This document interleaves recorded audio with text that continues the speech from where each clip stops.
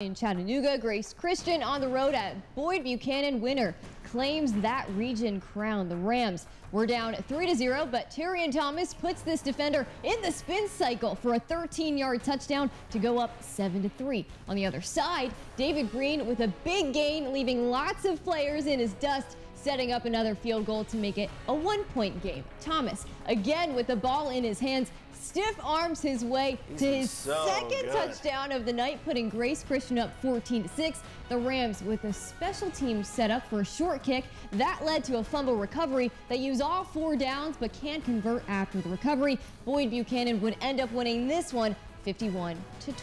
Yeah, Boyd really turned it on there, but there's still plenty of room for growth for GCA in the playoffs. Absolutely. From